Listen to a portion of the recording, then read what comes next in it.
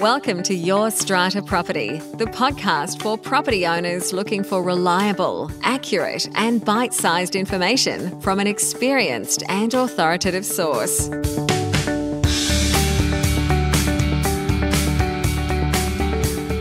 Hello and welcome to this week's podcast episode. I'm your host, Strata lawyer Amanda Farmer, and it's wonderful to be here with you each week, helping to demystify the legal complexities of apartment living. A couple of weeks ago, I published episode number 379, in which I unpacked a recent New South Wales District Court case. The episode was titled, "The Emails You Wish You'd Never Sent." I summarised for you the case of Reed and Gitman, a case where a New South Wales strata manager was ordered by the court to pay $35,000 in damages to a committee member found to have been defamed by 3 emails that the strata manager sent. In that episode, I led you through the key findings in the case and explained why the form of an email might matter just as much as its content.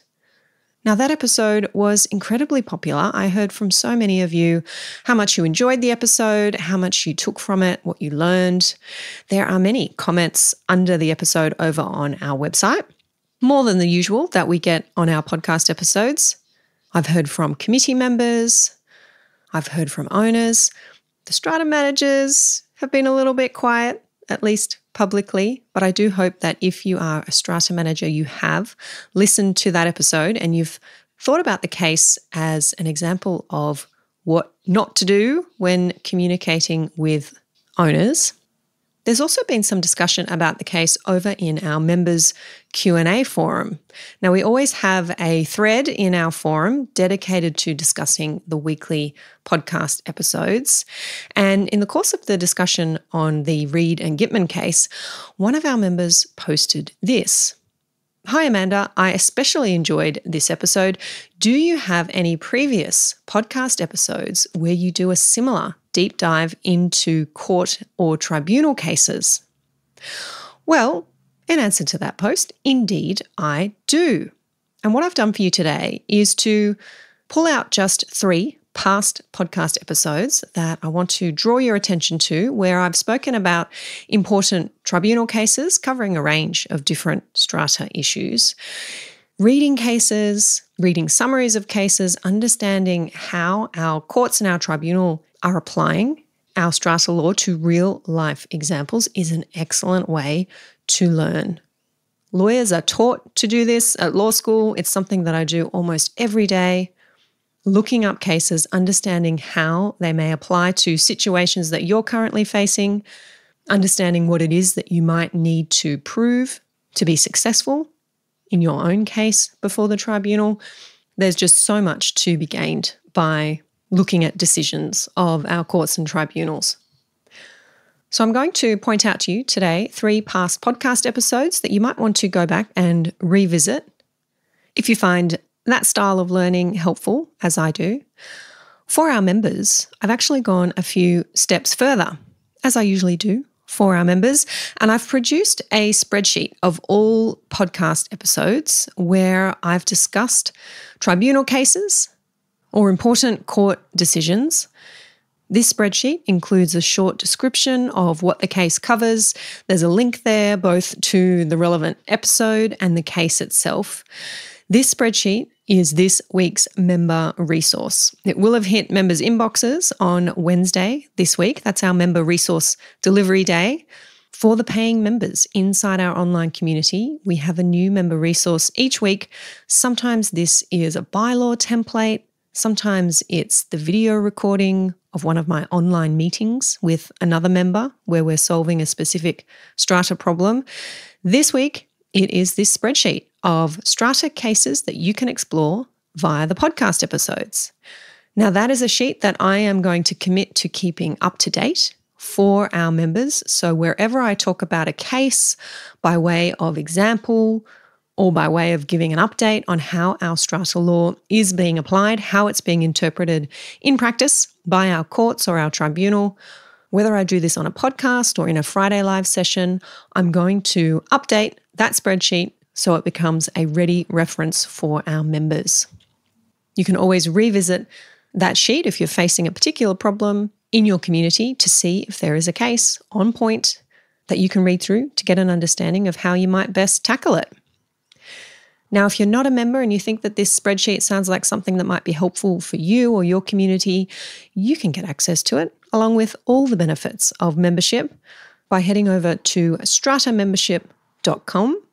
There you'll find out everything that's on offer to our members. We would love to have you with us on the inside. Now, turning to the 3 further cases that I wanted to highlight for you today after the popularity of our episode from a couple of weeks ago. Sometimes in my podcast chats with Strata manager Rena Van Alst, we publish these once every few weeks. Rena and I share our wins and our challenges from our respective positions as Strata lawyer and Strata manager. Rena is the owner of Strata management company Strata Central. That's often the place where I am bringing cases to the podcast, sharing them as a win, which is not necessarily to form an opinion on whether I think the case was decided in favour of the right party, but I generally class the publication of Strata decisions as wins because the more information we have out in the public domain about the inner workings of our Strata communities, the better. So if you're a regular listener and you do enjoy those chats between me and Rena, you've probably heard me unpack some cases previously. 3 to draw your attention to today. First up, back in episode number 156, quite some time ago now, I spoke about the case of Folletti and Eels. Now, there are links to all of these cases in the show notes for today's episode. So if you want to explore these cases or the podcast episodes that they are featured in further, head over to the show notes and you'll be able to click through and do that. The case of Folletti and Eels, a New South Wales tribunal decision. The tribunal considered whether or not a landlord has an obligation to ensure their tenants comply with the bylaws. Now, in that case, there were tenants who were breaching the noise bylaw. The owners' corporation pursued both the tenant and the landlord in the tribunal. Now, at first glance, that sounds like a good idea. Why not pursue the owner of the lot, the person who has the financial interest, the person who is invested long-term? Tenants come and go. Owners are usually there for a few years at least. Owners are more likely to take notice of letters, notices to comply. They are the ones with the interest in making sure everything runs smoothly in their property. So surely it's a good idea to include them, to list them as respondents together with their tenant when you're making an application to the tribunal. But in this case, what was alleged by the owners' corporation was that the tenants were making noise sufficient to disturb the peaceful enjoyment of others. That was a breach of the noise bylaw. And in listing both the tenant and the landlord as respondents to the application, the owners' corporation had to prove that it was both the tenants and the landlord who were making noise sufficient to disturb the peaceful enjoyment of others. And of course, landlord doesn't live there. The owners' corporation could not prove that the landlord was breaching the bylaw, only the tenant. So the application was not successful against the landlord in that case, and there is a discussion there about why landlords are not directly responsible for ensuring that their tenants comply with bylaws.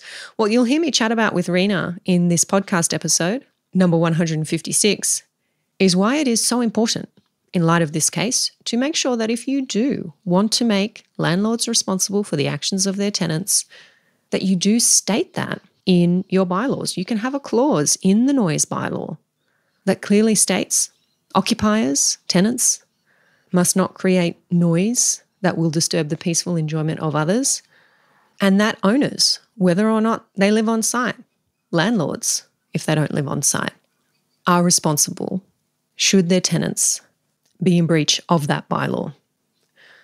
You can even have a separate bylaw altogether that is dedicated to explaining, making clear that owners are responsible for the actions of occupiers, whether or not those owners are themselves living in the property.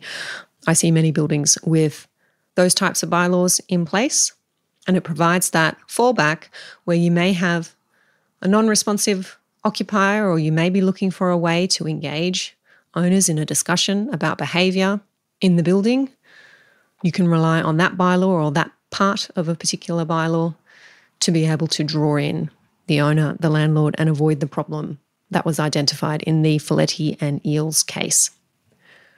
So if that situation sounds like it might be happening in your building also, and you might be assisted by a review of the Folletti and Eales case and turning your mind to whether you've got the right bylaws in place, head over and check out that discussion in episode number 156.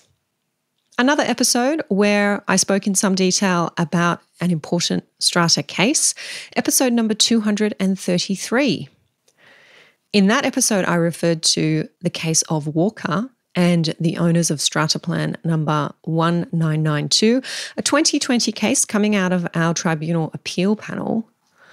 This case is about access to books and records. It is one that I speak about often in my training with strata managers.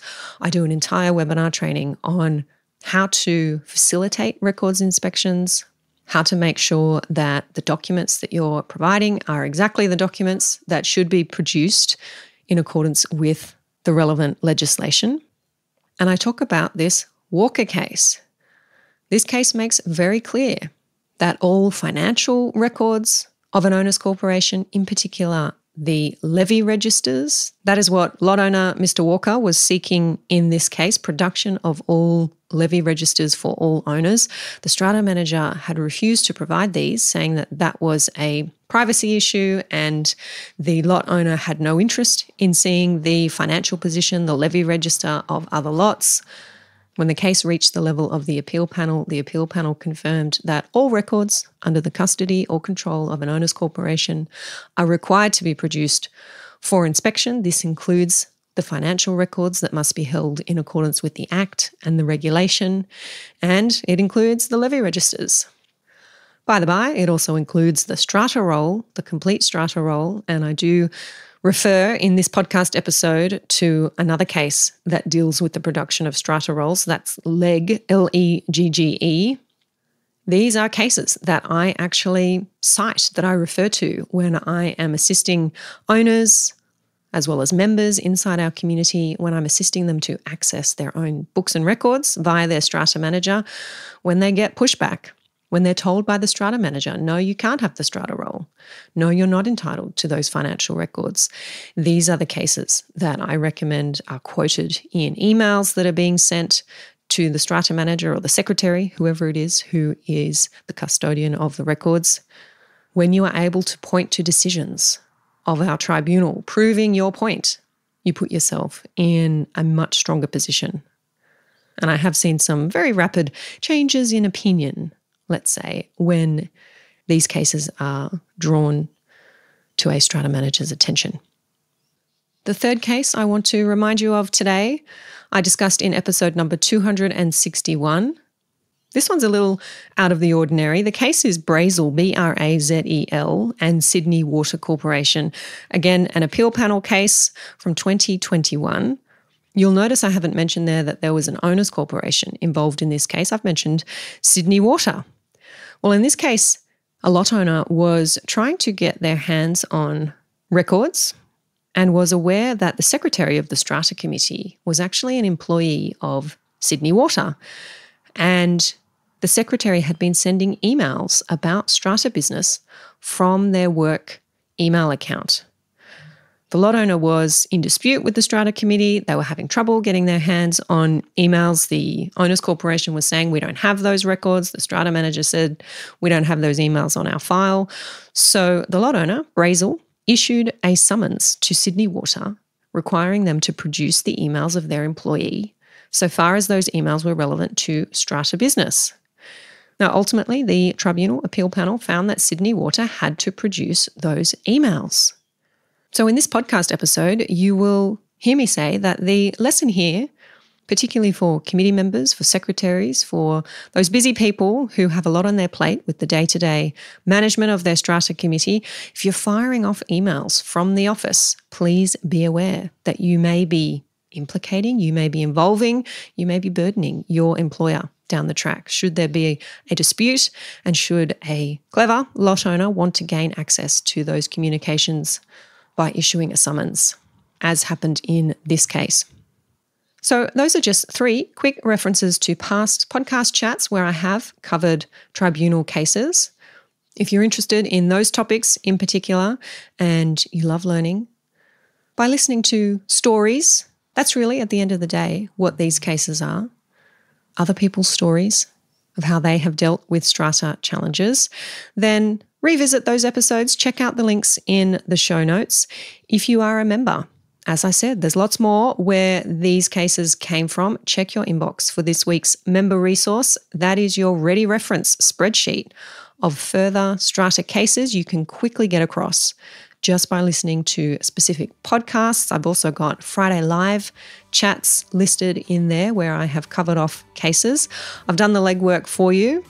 Have a quick scan through that spreadsheet and see if there are topics of interest there for you and your community where you can learn more by hearing me unpack an interesting strata case.